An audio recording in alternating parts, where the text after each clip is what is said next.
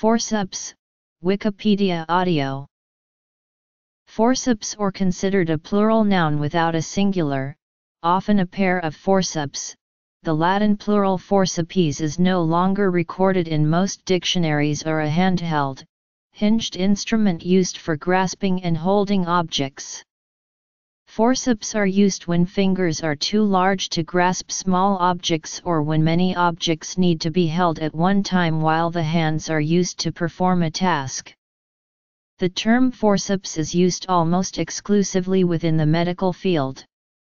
Outside medicine, people usually refer to forceps as tweezers, tongs, pliers, clips, or clamps. Mechanically, forceps employ the principle of the lever to grasp and apply pressure.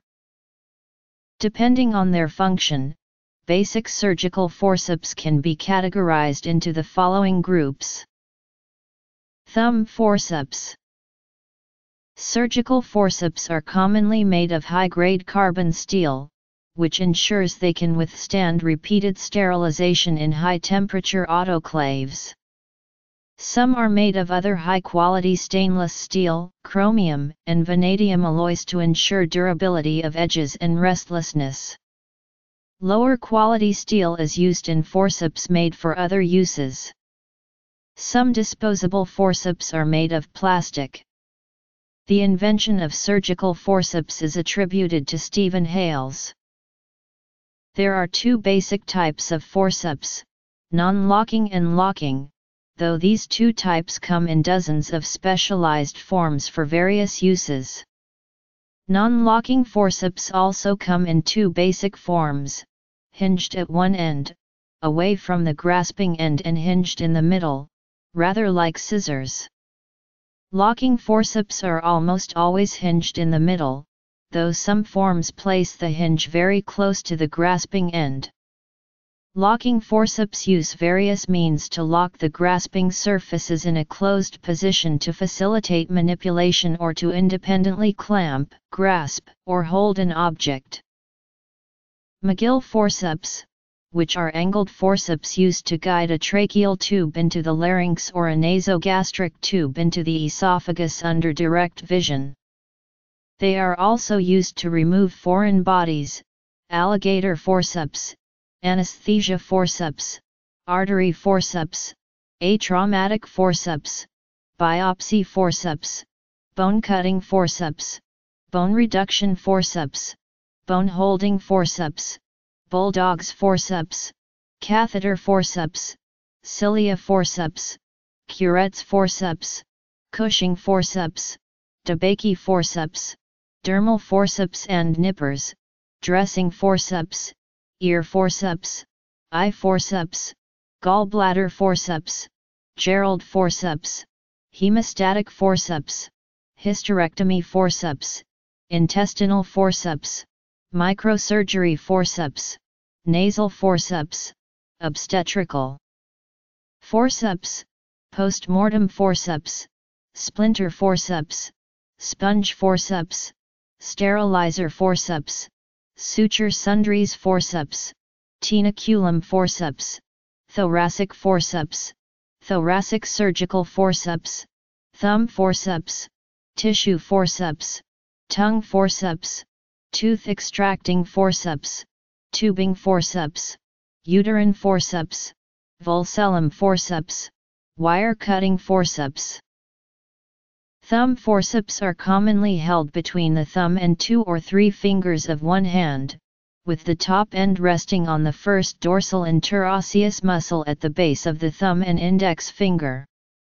Spring tension at one end holds the grasping ends apart until pressure is applied. This allows one to quickly and easily grasp small objects or tissue, to move and release it, or to grasp and hold tissue with easily variable pressure.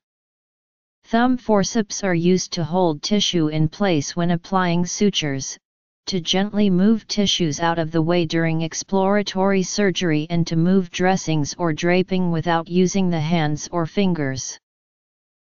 Thumb forceps can have smooth tips, cross-hatched tips, or serrated tips. Common arrangements of teeth are 1x2, 7 times 7 and 9 times 9. Serrated forceps are used on tissue. Counterintuitively, teeth will damage tissue less than a smooth surface because one can grasp with less overall pressure. Smooth or cross-hatched forceps are used to move dressings, remove sutures and similar tasks. Locking forceps, sometimes called clamps, are used to grasp and hold objects or tissue.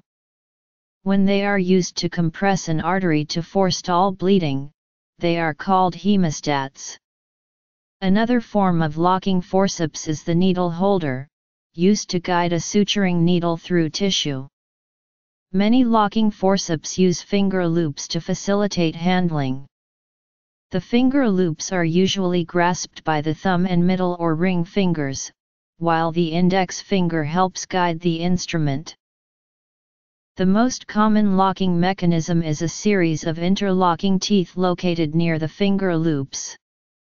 As the forceps are closed, the teeth engage and keep the instrument's grasping surfaces from separating. A simple shift of the fingers is all that is needed to disengage the teeth and allow the grasping ends to move apart. Forceps are also used for surgery. Kelly forceps are a type of hemostat usually made of stainless steel. They resemble a pair of scissors with the blade replaced by a blunted grip. They also feature a locking mechanism to allow them to act as clamps. Kelly forceps may be floor grade and as such not used for surgery. They may also be sterilized and used in operations, in both human and veterinary medicine. They may be either curved or straight. In surgery, they may be used for occluding blood vessels, manipulating tissues, or for assorted other purposes.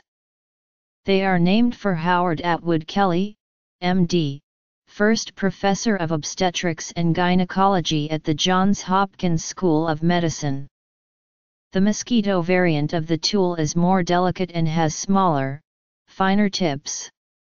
Other varieties with similar, if more specialized, uses are Alice clamps, Babcocks, Kochers, Carmalts, and tonsils, all but the last bear the names of the surgeons who designed them. Other types of forceps include locking forceps, Kelly forceps, other medical forceps.